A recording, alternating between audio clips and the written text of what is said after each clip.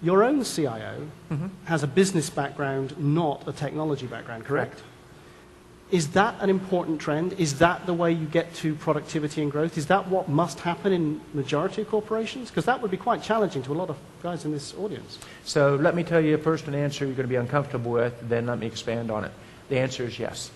I think the majority of the CIOs of the future will understand their business as their primary role and how they use technology to enable it as a secondary role. However, both work. You can be a CIO who comes up through the technology side, and what you have to do is learn the business, but also put people reporting to you who really understand the business. Or you can be a business leader who doesn't understand the technology as well, but will learn it, and you put technology people as your key elements. Rebecca Jacoby came out of the business side of the house. It took me 9 months to convince her to do the job, and more than a Rolex watch to convince her to do it. And because she knew what she was getting into. Did she get one as well? And now she got more than one. It cost me a lot. And now she's able to talk business and technology.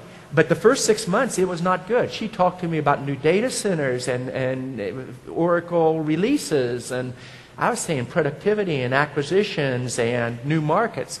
And only after we came to be able to speak the same language and tie what I wanted to be done and how IT enabled it, did I give her an unlimited budget.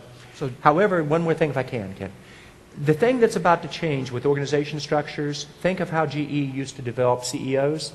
We're now developing business leaders, whether they're in IT, sales, engineering, government affairs, business development, manufacturing, operations, that they serve on these social networking groups, and I will move them around by function. So actually, I could take probably business leaders and move them into IT leaders, move them to other groups. I think this is more the wave of the future, perhaps a conversation for next